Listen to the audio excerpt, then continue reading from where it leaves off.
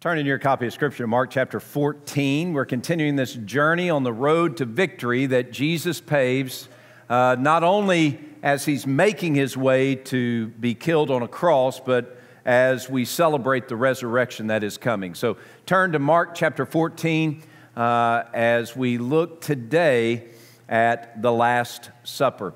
While you're turning there, remind you of a couple of things. First of all, every time we gather together, we gather here for an audience of one. His name is God, and we have gathered here to worship and adore Him.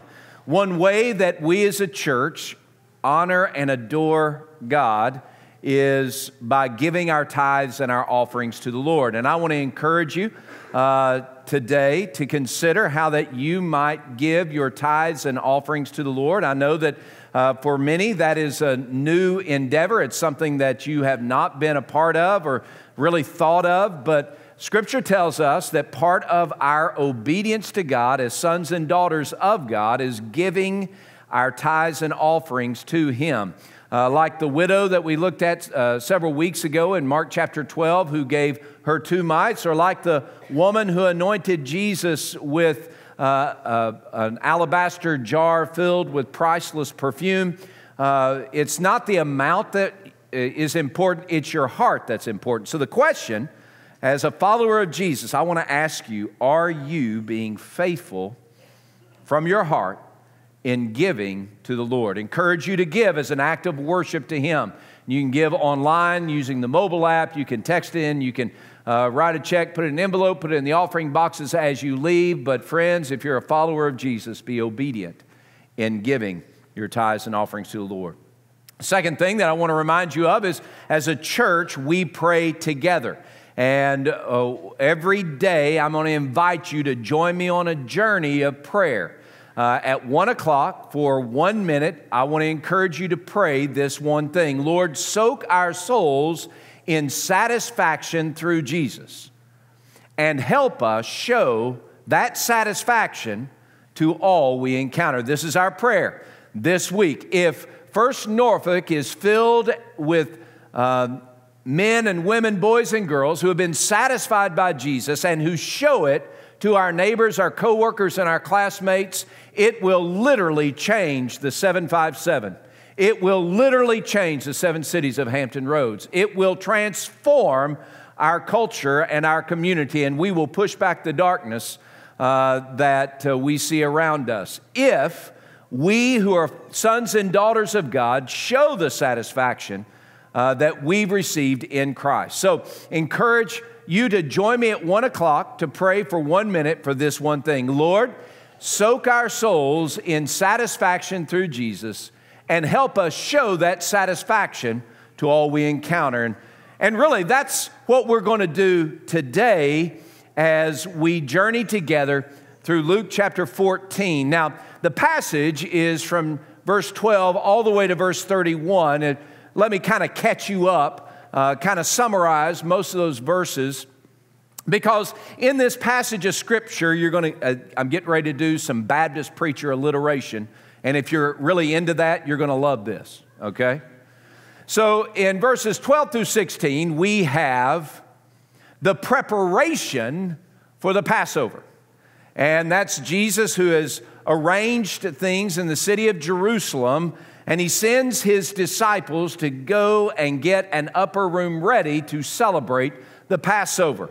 We have this preparation for the Passover. And then in verses 17 through 21, we have a prediction of the betrayal by Judas. Judas, one of the 12 disciples, Jesus predicts that Judas he doesn't name him, but we know who he is because we've read the rest of the story. Jesus predicts that Judas is going to betray him. The other disciples are screaming, "Is it I, Lord? Is it our Lord? Is it I, Lord?" I mean, they were uncertain about themselves. But Judas, who we love to slam, Judas sold out Jesus for 30 pieces of silver. But it was probably deeper than that. Jesus was not behaving the way Judas wanted Jesus to behave. And so in a fit of passive-aggressive or really aggressive behavior, And Judas decides that Jesus needs to be put away, set aside. And he betrays him. He becomes the inside informant for the Sanhedrin to bring Jesus to trial. Now, we're going to look at Judas more specifically in 2 weeks. But that's the prediction that happens. Then, in verses 22 through 25, we have the celebration of the Passover, okay? And we'll come back to that. That's where we're going to focus in tonight. And then verses 26 through 31, we have another prediction.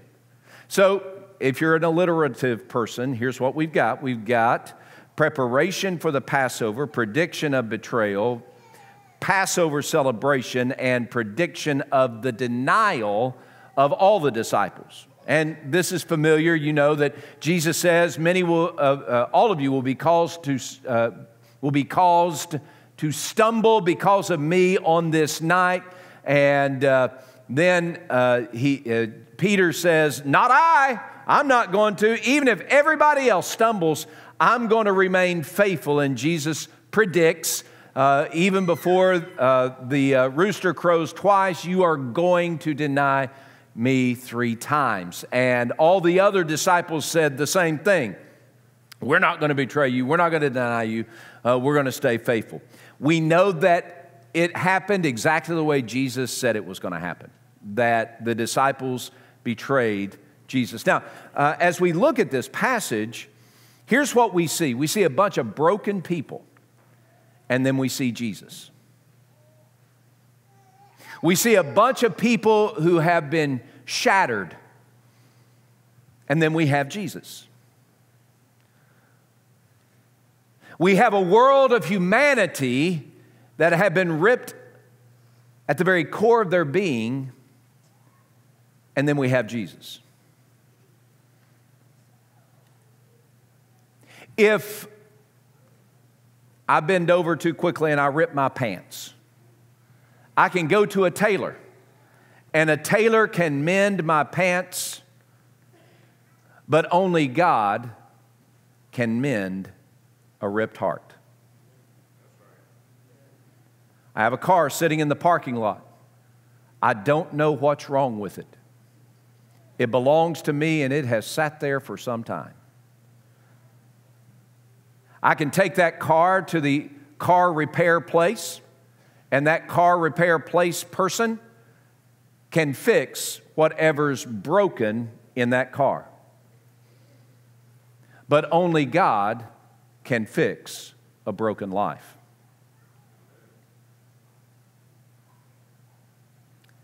If I slip and fall on these steps that y'all been watching me play with for decades now, you see me right here at the edge, and especially when I get excited, you see me hoppity and hoppity. And one day, there's going to be a day, no doubt, that I'm going to take a step too far. I'm going to fall, and I'm going to shatter my arm. I can go to Dr. Sam Brown with my shattered arm, and Dr. Brown can provide healing for that shattered arm.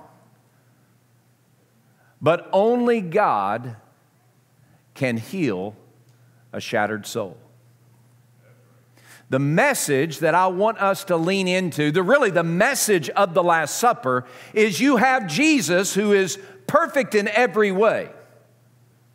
He is unbroken. He is unshattered. He is unripped. He is absolutely perfect. He has absolute perfect satisfaction. He is consumed with absolute perfect contentment. He lives in perfect intimacy with God.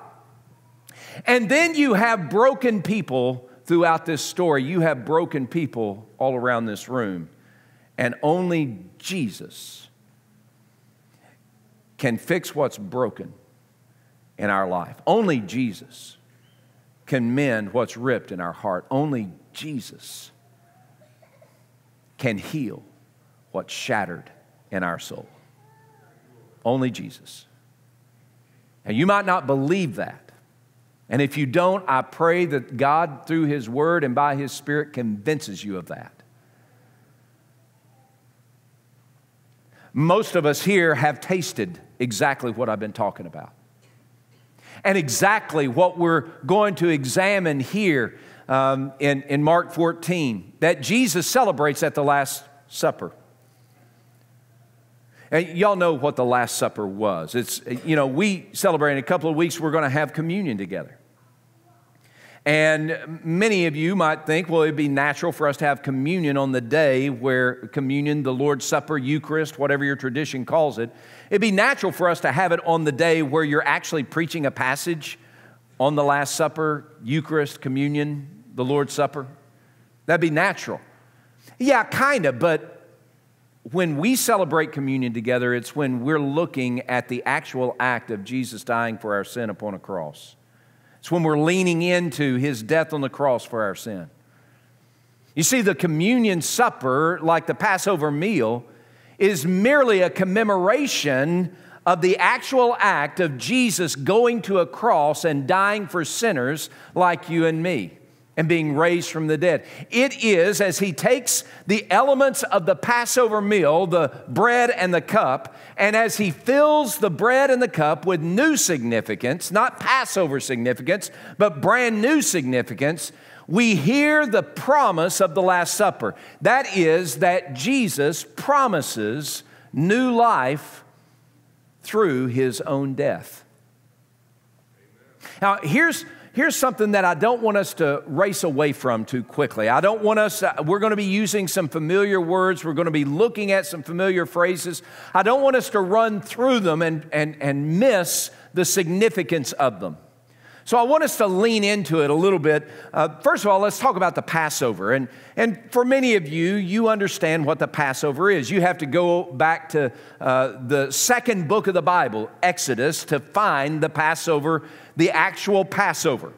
1,000+ years before Jesus broke the bread and poured the cup in Mark 14, there was a literal Passover that took place where God spared the firstborn son of every home in Egypt that had the blood of a pure lamb plastered over the doorposts.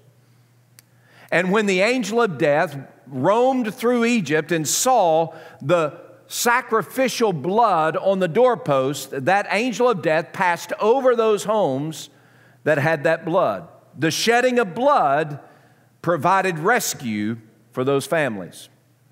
And that was important, an important piece of the Exodus. The Passover is a celebration not merely of that last plague on Egypt, but it was also a celebration of what God did to set His people free from bondage to Egypt and lead them daily to the promised land. So in the 1st century AD, compared to probably 1400 BC when the Exodus took place, in the 1st century AD, when Jesus took the bread and the cup and began to celebrate the Passover meal, there was a string of memory and tradition that Jesus was carrying with Him in that preparation room. A string of tradition and memory of the Jewish people celebrating year after year after year on the day of unleavened bread, just before the feast of the Passover, celebrating how that God had rescued the people, His people. And the Passover meal literally through the shedding of the blood of a sacrificial lamb. Now in the 1st century, on this day, Jesus takes the meal, celebrating God's delivering of His people way back when, and brings it into the present tense. Not just the present tense for the disciples, but for the present tense for you and me. Jesus came to be the sacrificial lamb to pay the debt of sin that you and I deserved to pay. Jesus is the Passover lamb. Jesus becomes the sacrifice. 1 Corinthians chapter 5, verse 7. The Apostle Paul says, Jesus Christ, our Passover, was sacrificed for us. Jesus becomes the sacrifice for our sin. His death promises life for those who deserve death. So as we look in Mark chapter 14, and as we look at this passage, beginning in verse 22, let's begin in verse 21, just because there's something there I want us to see. Verse 21, Jesus says, he's just predicted that there's going to be one of the 12 who betrays him. In verse 21, he says, the Son of Man indeed goes just as it is written of him. But woe to that man by whom the Son of Man is betrayed. It would have been good for that man if he had never been born. And as they were eating, Jesus took bread, blessed and broke it, and gave it to them and said, take, eat, this my body. Then he took the cup, and when he had given thanks, he gave it to them. And they drank from it, and he said to them, this my blood of the new covenant, which is shed for many. Assuredly, I say to you, I will no longer drink of the fruit of the vine until that day when I drink it new in the kingdom of God. And when they had sung a hymn, they went out to the Mount of Olives. As we look at this passage, I want us to understand a couple of things. The Passover that Jesus was celebrating, he was bringing the significance of the Passover into today, right now, and into the future. The Passover, the Jewish Passover, was significant. It was part of God's plan, but it was merely a foreshadowing of what God had purposed to bring rescue, not merely to the Jewish people, but to sinners of all stripe like you and me. So when Jesus was celebrating Passover, he was bringing you and me into that conversation. But the question really is, at core, why? Why did Jesus have to be sacrificed for you and me? Why did Jesus have to die? Jesus had to die because you and I deserve death. I want, and I'm not just talking about a physical death. I'm talking about a spiritual death. You and I, this is what we deserve. And I know, man, we like to skip across this, or we like to point out how bad people are around us or outside of us, and we don't really like to take a long look in the mirror and acknowledge and confess and see what your sin and what my sin deserves. Death. Our sin creates despair in our soul because it separates us from God. Our sin creates devastation in our lives, including our relationships. Our sin has an eternal destiny of death. And it's not just the big Hitler-esque kind of sins that deserve eternal judgment. It is your sin. I'm getting all revivalistic on you right now. It is your sin. It is my sin. No matter how small we might categorize it, no matter how minuscule we might think it, it is my sin that deserves, literally demands eternal judgment. Why? Because God is holy and He will not relinquish His holiness for anything. But God is also loving and He wants to have a relationship with you and with me. So here we have this dilemma, the dilemma of humanity, where sin has been our daily diet. And guys, I know it's yours. I know it is. We like to minimize it. We like to say, well, you know how bad they are. I'm not that bad. That doesn't matter. The measuring tool for our sin is not how bad other people is, how bad other people are. The measuring tool is how holy God is. Because God is holy and just, He must punish sin. But His love has provided a way for us to be rescued. And that's what Jesus was talking about here. That's what Jesus was about to fulfill in his own death on the cross. He was building a bridge for sinners like you and me. Now, here's the picture. My sin has ripped a hole in my heart, and there's no way for me to fix it, but Jesus can. My sin has broken my life irreparably, except Jesus can make it whole. My sin has shattered my soul to pieces, but Jesus can put it back together again. Here's the good news that we look at here, and the reason Jesus took the bread and the reason Jesus took the cup is to give this promise that there is rescue available through his own sacrifice. The bread, he said, this my body. He's saying, here I am, physically. I'm going to give myself up so that you might be satisfied in life and even in death. Jesus said, this my body. I give it up so that you might feast on satisfaction in the family of God. He took the cup. He said, this my blood of a new covenant. Not one built on if you do enough right stuff, you're going to get away with doing wrong stuff. No. A new covenant, a new life, a new promise.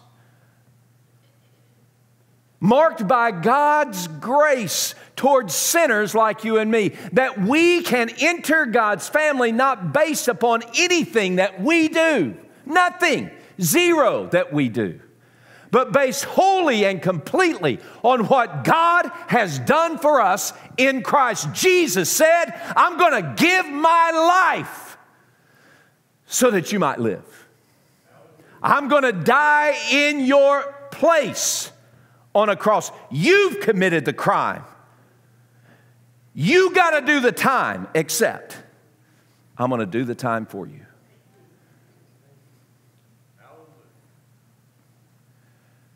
My goodness gracious, just think about it. I mean, just think about it. I'm a sinner. I've chosen to rebel against a holy God. I'm a sinner. I'm the one who made the choice to tell God he doesn't know as much as I know. And he's not as smart as I am. And he doesn't understand me. And so I'm going to do it my way. I'm the one who made that choice. I'm the one filled with arrogance and self-importance to say, I'm more important than the one who has created me.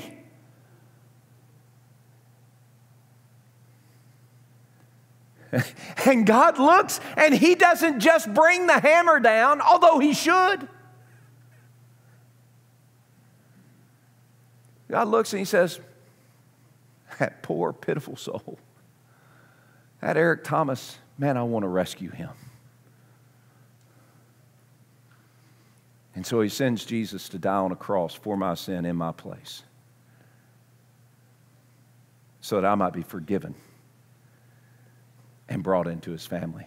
I was living an empty life filled with despair and devastation and death. That's who I was. I was a stranger to the covenant of promise, but God in his mercy, because of his great love with which he loved us, even when I was dead in my sin, he made me alive together in Christ Jesus. I've been saved by God's grace. Now look, I know that you've heard this before, but can I tell you, you can't hear it enough times. I know there are some who say, man, I just wish that Eric Thomas would preach more doctrinally deeper sermons. I just wish that Eric Thomas preached a sermon that has greater specific application to my personal life. I get it. I understand what you're saying. But can I tell you The simplicity of the message today in the text from which we read is the core component of who I am and who you are if you're a follower of Jesus.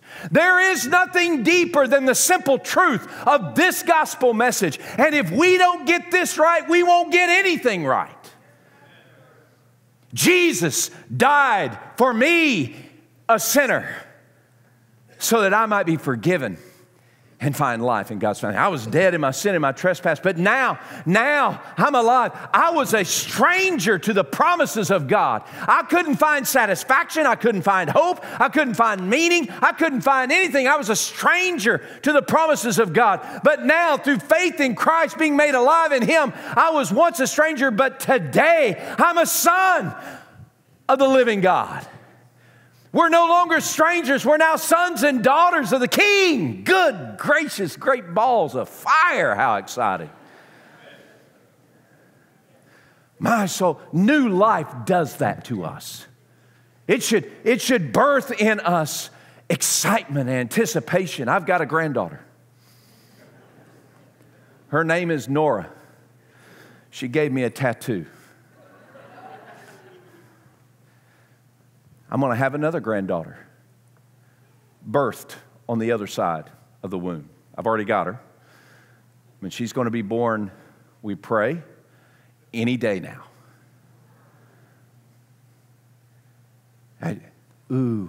It's exciting, right?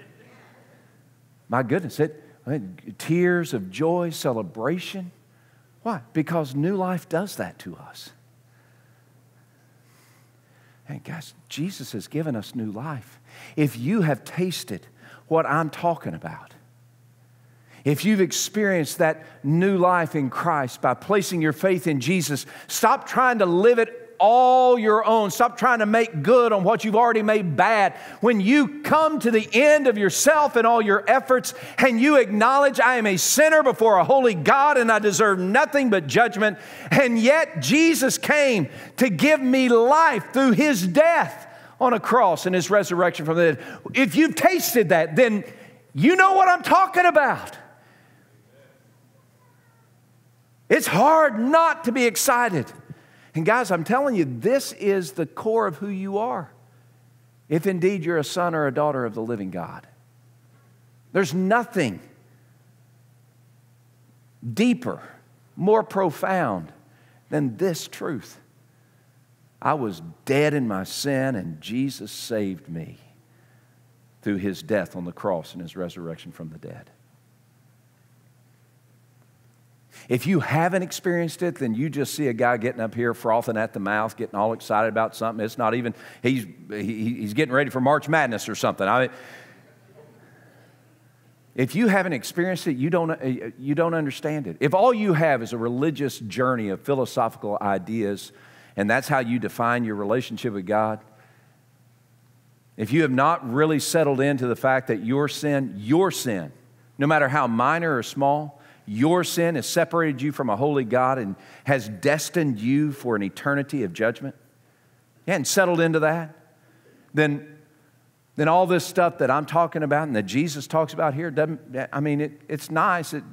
That we have this ritual that we follow as even as Baptists, we have this ritual that we follow called the Last Supper.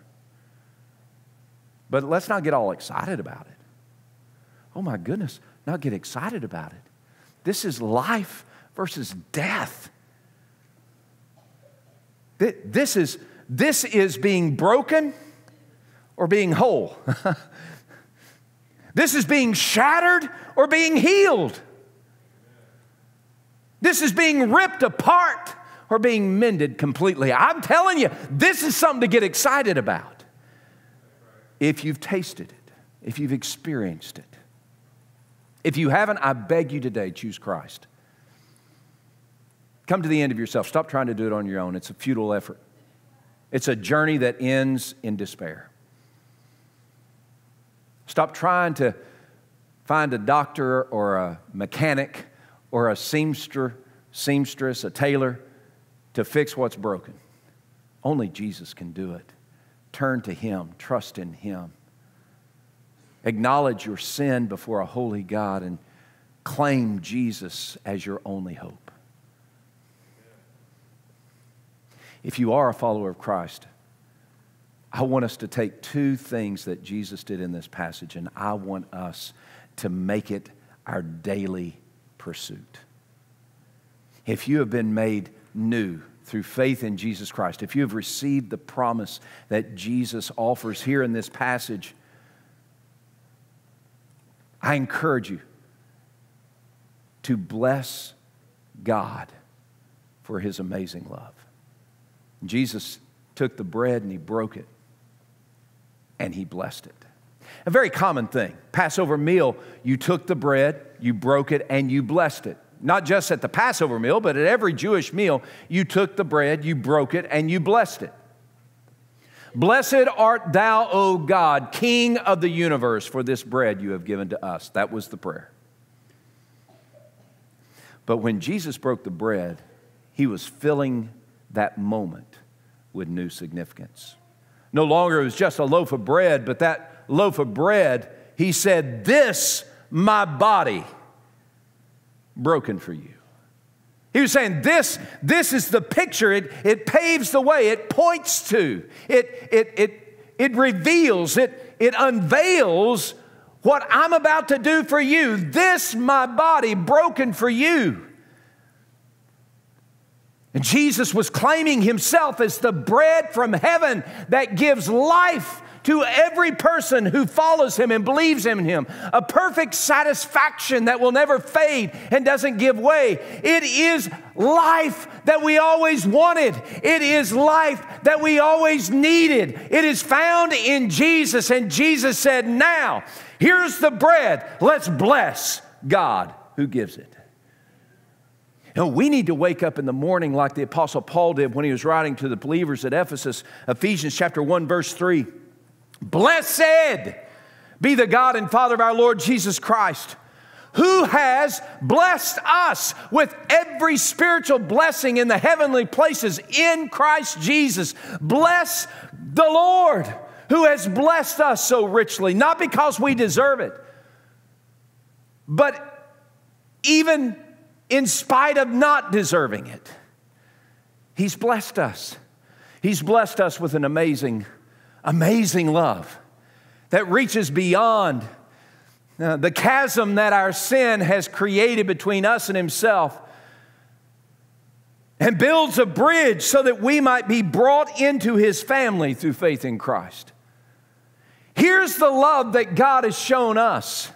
Not that we loved Him, but that He loved us, and He sent Jesus to pay the price for my sin, for your sin.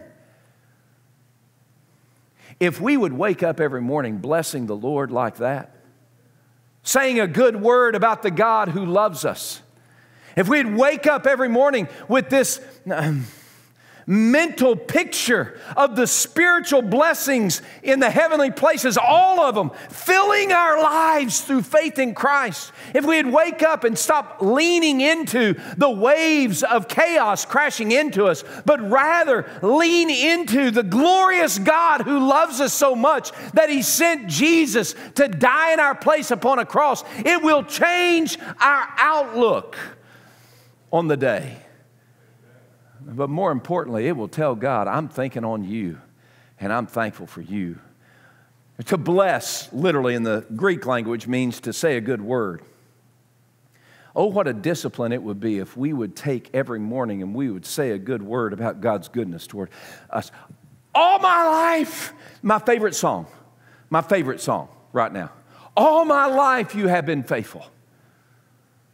All my life, you've been so good. With every breath that I'm able, I'm going to sing about the goodness of God. Not because I'm faithful. He's faithful in spite of my unfaithfulness. Oh my goodness, what waves of love He's poured toward me. A sinner saved by His grace. Look, we need to bless the Lord for His amazing love. And then Jesus took the cup and He poured it. And He gave thanks. Not only should we bless God for His goodness, we need to give thanks to God for this new life that He's given us. It's a life that we have not earned, but that He's given by His grace. We didn't earn this life. this relationship with God, this intimacy with God. I'm no longer distant from God. Now I'm intimate with Him. Because of what Jesus has done and because He has sparked in my heart the faith to believe on Jesus, and I abandon myself into His grip and I live in intimacy with Him, I'm no longer absent from God, but I am with Him, He with me. Thank you, God, for this life. A life purchased by the death of Jesus. Jesus said, "This, my blood," that marks a new covenant, shed for the many. Today, I think we need to just go back and remember that the only healing for a shattered soul, the only fix for a broken life, the only mending of a ripped heart is Jesus. Him dying for our sin upon a cross. It is the shedding of Jesus' blood that gives us life. Ephesians 1:7, Paul said it this way. Now, this is the same passage where he begins, "Blessed be the God and Father of our Lord Jesus Christ, who has blessed us with every spiritual blessing in the heavenly places in Christ Jesus, just as He chose us in Him before the foundation of the world, that we should be holy and blameless before Him in love, having predestined us to adoption as sons and daughters, that we might live according to the praise and glory of His grace." Verse 7 says, "In Him we have redemption through His blood, the forgiveness of sin." That's what Jesus was doing when He took the cup and He thanked God. He was thanking God that He was about to die to build a bridge between sinners like you and God Himself. He was thanking God that He was about to shed His sacrifice so that we might be made whole. Look, if Jesus can thank God in the face of His own death, maybe that teaches us a lesson about how we can thank God. It's easy to thank God when things are going well. Next week, we're going to see Jesus grieving over the sacrifice He's about to make. It's easy to thank God when things are going well, but what Jesus teaches us here is everything around us might be going to hell in a handbasket, but if I'm with God and God's with me, I'm okay. So I thank you, God, that I'm your son. I thank you, God, that I'm your daughter. I thank you, God, that you brought me into your family. God, I have a reason for thanksgiving.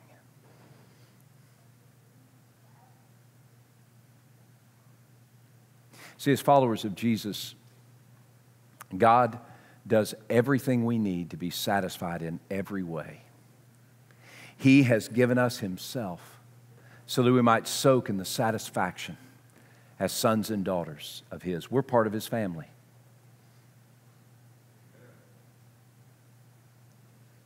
And we can be satisfied. Never hunger, never thirst again. All because of Jesus. So as I close this down and land this plane, can I ask you maybe for you to consider something? As followers of Jesus, if you're not yet a follower of Jesus, I beg you, come to Christ today. And at the close of this gathering, if you have questions about it, go to our Next Step station. Ask somebody there at the tables there, right in the middle. Just say, I need to know more about how to become a follower of Jesus, more about what Eric was talking about. I want to know more about that. Help me. Somebody help me. I want to help you. You come to the Next Step station. You can take one of those blue cards, write down on it, I need somebody to help me become part of God's family. Do that. If you are part of God's family, if you've been rescued by God's grace through faith in Jesus, I want to ask you to do something. See, one of the great joys that we have as followers of Christ, if we're living by blessing God for His amazing love, and we're doing that every day, and if we're living by giving thanks to God for this new life He's given us, then it's going to shape the way we live at work, in our neighborhood, with our classmates. It's going to shape how we live. Our satisfaction isn't found in what we've got or what we're doing. Our satisfaction is found in Jesus. And it's going to show. But one of our missions as a follower of Jesus is to show and to share that satisfaction with others. You know that prayer that we're going to pray together? Lord, soak our souls in the satisfaction through Jesus, that we might show that satisfaction with others. That's what I want to ask you to do. That you would lean in so fully to the satisfaction you have in Jesus by blessing God and thanking Him. That then you would look for opportunities, not merely to be satisfied in yourself, but to be satisfied so that you might show it to someone who is far from God. One way that I want to challenge you to think about doing it, between now and Easter, would you host some people in your neighborhood? Invite some neighbors to come to your home, neighbors that are disconnected from church or you're not sure about their relationship with God. Invite them to come into your home. Give them some coffee and some dessert. And don't make everything about this.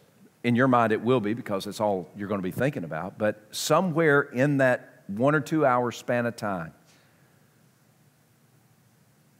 take the opportunity to share with your neighbors how that Jesus has satisfied you, and you want them to find that same kind of satisfaction.